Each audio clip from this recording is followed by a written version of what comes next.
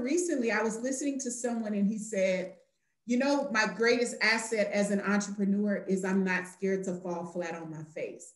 And he said, when I took the fear component out, it really made me so much more fearless because I'd already lost so many times. And I mean, he has a multi-million-dollar operation. He said, but when you have the humility to be like, I'm going to do it and I might fall flat on my face and they might laugh and they might say she's crazy, she's this, she's that, but you don't care, right?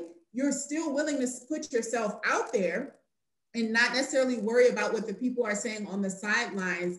It just kind of looks like the risks are eliminated. Yeah. And so when I was thinking about that for myself, I thought about the first time that I lost everything because I wasn't prepared. I mean, I was so naive, just so naive. We had built 6 figures, done really, really well, hadn't planned. And here it is, I had someone in my corner saying, Nicole, this is not a strategy. Why are you running this business like a nurse? And all the warning signs were there, right? And I'm blowing him off. I'm just like, I don't want to hear this right now. And then winter came and I lost everything and did not know what to do, which was a big blessing because much of what I teach now came out of that season of my life and obviously perfecting that. But when I listened to the gentleman, I thought about that and I thought about some of the risks that we're taking now and some of the things that we're doing in our own business. And I was just like, there's no fear. Like there's really legitimately no fear. And I'm like, if I'm not afraid, if you're not afraid, it really makes us, I don't know what the word is. It really makes us like invincible in a sense because all of it is contingent upon like fear, how we think other people are going to perceive it. Will I lose my house? I mean, when we lost everything, our home was in foreclosure. We were trying to keep it together. At the same time, my husband had just walked away from his business and I convinced him to do that because the staffing firm was doing so well. I needed his support. And so all of these things going on, right? And we're trying to keep it together and not realizing like, hey, that's a part of entrepreneurship, right? Not realizing it is a risk that you take. And so now being much more mature and obviously further in business, that risk is not as scary. And the risks are way more calculated, right? Because there's obviously been some entrepreneurial dexterity acquired over this time. But here's what I'm saying.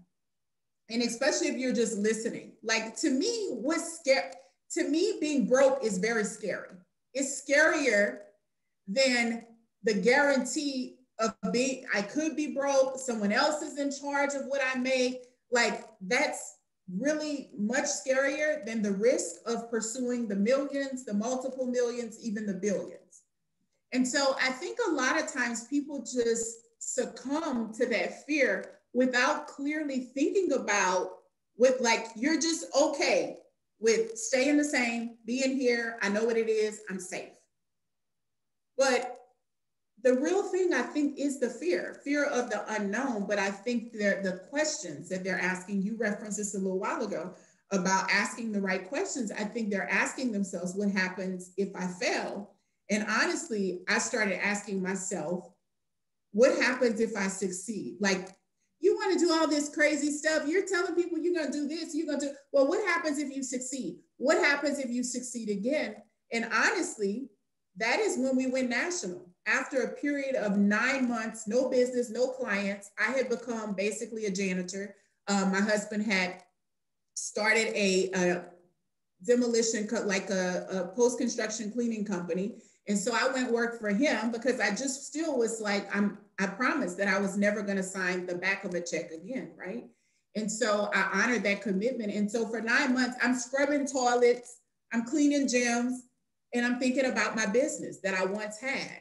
And to me, that is when, first of all, that's humility, right? If you, one day, you know, you're here and then the next day your head's in the toilet scrubbing it, that'll bring you down to earth, right?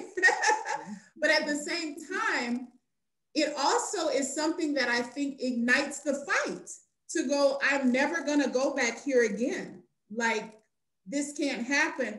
But now seeing what was on the other side of that, it eliminates the risk because there really are no risks unless you stop.